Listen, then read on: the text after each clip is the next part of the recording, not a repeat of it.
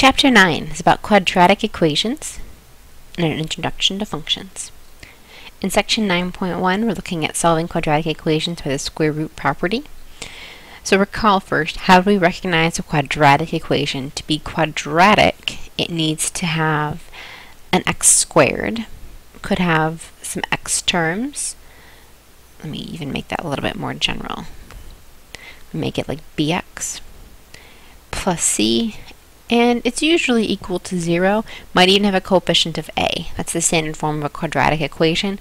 The important part about it that makes it quadratic is the x squared piece.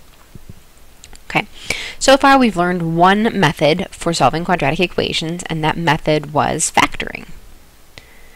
So for the example right here, we already know how to solve this. We know that x squared minus 25 can be factored as a difference of squares. So it'll factor into x plus 5 times x minus 5. Factoring is what I was writing. Sorry, when I write and talk at the same time, I don't always write what I want. Okay, by factoring. And then we would continue to solve this by saying, well, if x plus 5 equals 0, then if you just subtract 5 from both sides, you'll get x equals negative 5. Or if x minus 5 equals 0, you're going to add both sides. You're going to add 5 to both sides, and we're going to turn out with x equals positive 5. So we were going to get these two answers, negative 5 and positive 5, by factoring. Okay, there's another way to do this, though. The other way to do this is to use the square root method. So the square root method says the opposite of a square is a square root. So if I can square both sides to get rid of a square root, I can also take the square root of both sides to get rid of a square. So let's start by adding the 25 to both sides so that we can get the x squared by itself. So x squared is equal to 25. Now we need to figure out how to get rid of this square root, and so we're going to do that by taking the square root of both sides. If I take the square root of x squared, I get x. If I take the square root of 25 like it's written right now, I just get 5. But that is not good enough because this equation has two answers, 5 and negative 5. So whenever I take the square root, I need to take both the principal or positive and negative square root. So I do that just by writing plus or minus in front of the square root. So I get both answers, positive and negative 5. So this is the same thing as writing x equals positive 5 and negative 5. Okay, so we just use this plus and minus symbol to say both things in one concise statement. Alright, so the square root property, if I have x squared equals k, then this has two solutions. X is equal to plus and minus the square root of whatever k was. Okay, so let's solve these.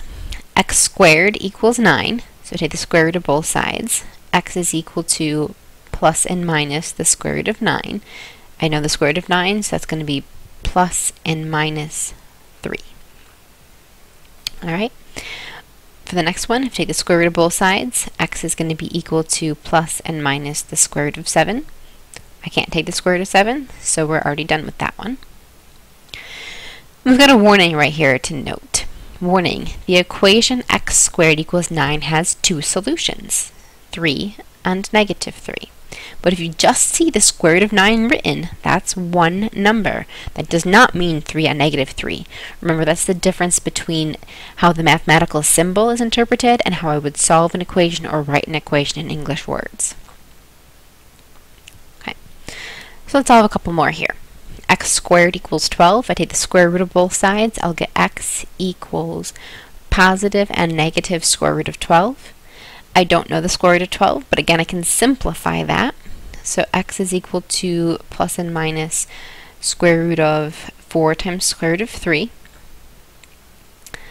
So x is equal to positive and negative 2 square root of 3, just taking the square root of 4, simplifying that square root as we have earlier in chapter 8. Okay. Alright, what about the next one? So this would be x equals positive and negative the square root of negative 25, but the square root of negative 25 is not real.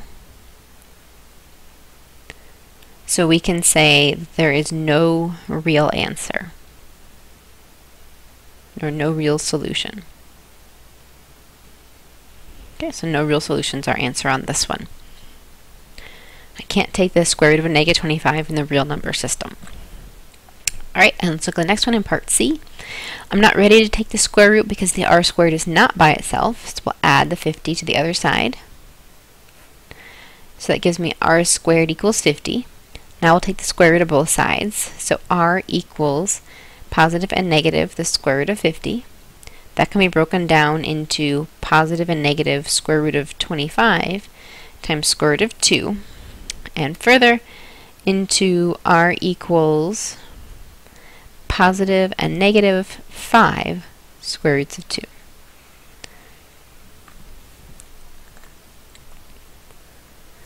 Alright. So in the next section we're looking at just some more general examples.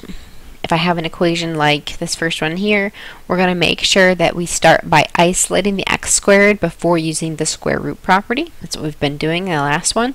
So let's go ahead and subtract our 1 first. So I've got 2y squared equals 50.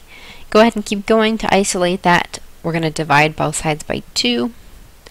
Y squared equals 25.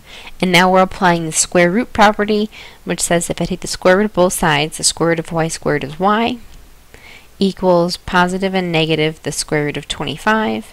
I know the square root of 25, so I'm going to take it, and I get that y is equal to positive and negative 5. Now again, that represents two different numbers, positive 5 and negative 5. And if you're entering those into your computer for an answer, you're going to type them with a comma separating them. There's not a symbol for plus and minus 5. Plus and minus 5 is positive 5 and negative 5.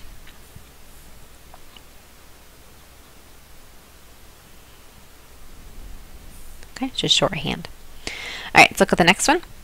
So I'm going to add the 2 to both sides, working on getting t squared by itself. So I've got 3t squared equals 7. Divide both sides by 3. So t squared equals 7/3. Take the square root of both sides. So t equals plus and minus the square root of 7/3. I can't take the square root of 7/3, but I do need to continue simplifying it. It's not okay to have a fraction inside of a radical, so we're going to write it as the square root of 7 and the square root of 3.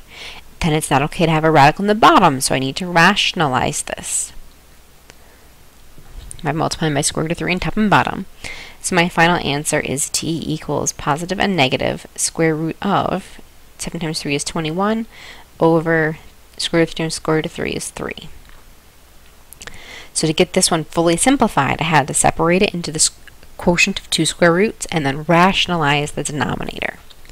Things we had done in chapter 8. Alright, so in example 4 here we have this entire quantity is squared. So this problem is ready for the square root right away.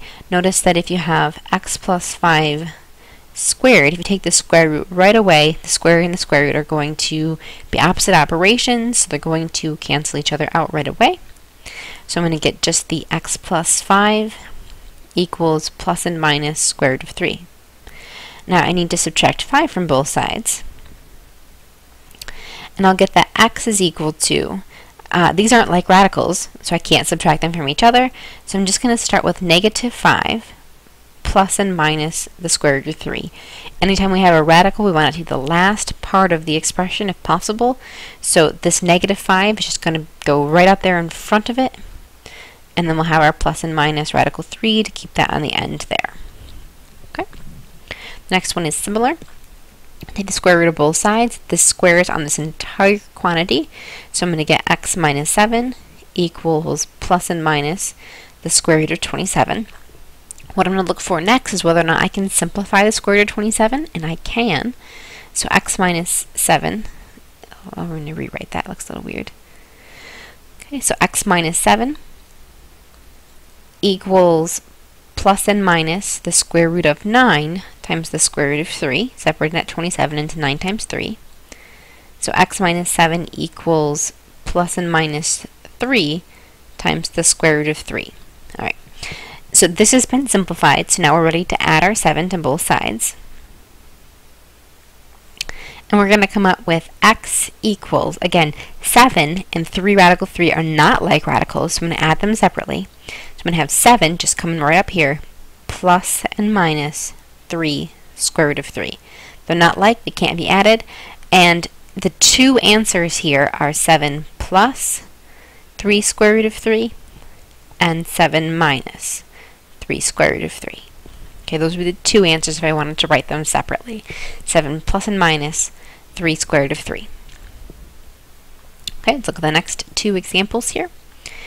In the next one, I've got a quantity squared, so I'm going to start with taking the square root of both sides. So that's t plus 5 equals plus and minus the square root of negative 64, but I can't do the square root of a negative, so I know there's going to be no real answer or no real solution.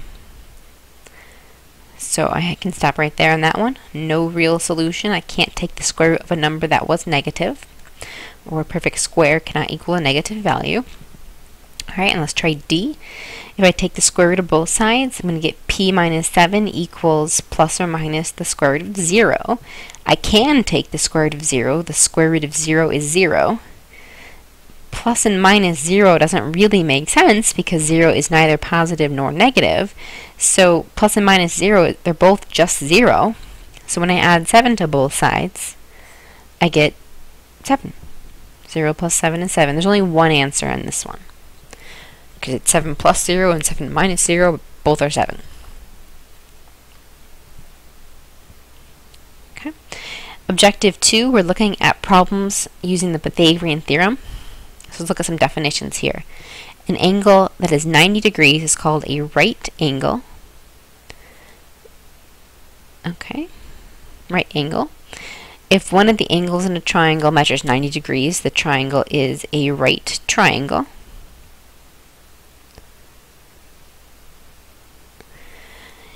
The side opposite of the right angle is the triangle's longest side. That side is the hypotenuse. And the two shorter side are called the legs. So let's label this picture real quick. The two legs and the hypotenuse is across from the 90-degree angle. If I have a right triangle, Pythagorean's theorem applies. Pythagorean's theorem says that if A and B are the legs, so this could be A and this could be B, C is the hypotenuse. This could also be B and this could be A. It doesn't matter which one's A or which one's B, but that one's always C. That C is always the hypotenuse. Then it's true that a squared plus b squared equals c squared for all triangles, all right triangles. And we can use that to find the third leg of a triangle.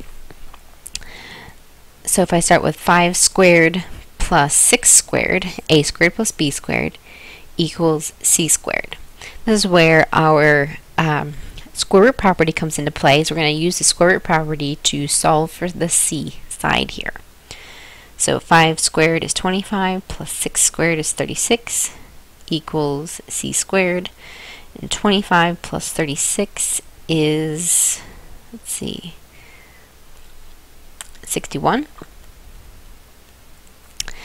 And then if I take the square root of both sides, plus and minus the square root of 61 equals c. Now, because it's a triangle, we can't actually have a negative side length. So we'll throw away the negative, and we'll just consider the positive in terms of the side length of this triangle. So we'll say that the square root of 61 is c. We're just going to leave it exact right there, but I could also get the approximation if we wanted to. The approximation would be, check out the square root of 61 here. It's about 7.8102. 7.8102 is the approximate side length of that triangle's leg. We'll stop right here and start the next example in the next video.